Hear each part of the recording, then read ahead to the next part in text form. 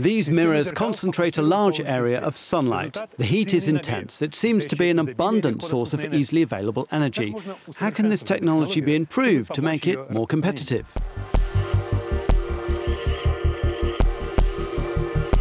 Sunny Morocco seems like the ideal place to produce solar power. Just north of Marrakech lies the Green Energy Park, where researchers are working on making green energy technology less costly, including concentrated solar power, or CSP. The big advantage of CSP technology is that the source, which is the sun, is free. Another advantage is that it is relatively compact, and it is also quite an efficient system compared to rival technologies like photovoltaic panels, for example.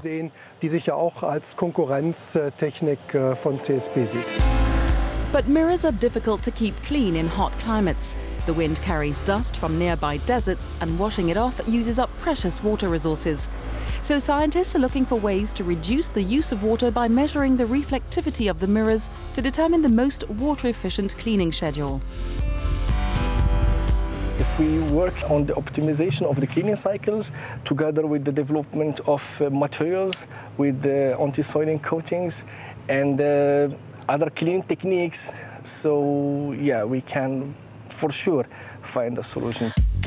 Large amounts of water are also used for cooling purposes, so researchers are looking into cooling systems that use air instead of water when the temperature is low enough. Another problem is the accumulation of salt on the tubes, which affects the performance of the power plant. It's a problem that depends on the quality of the water.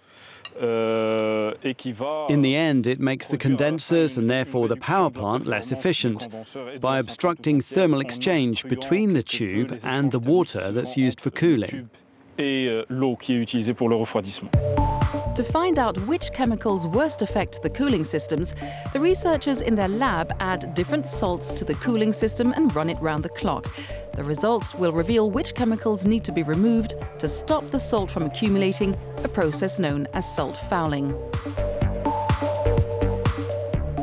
When we maybe not stop fouling but reduce it, the heat exchanger will be good, and that will be, of course, give us some the optimal cooling.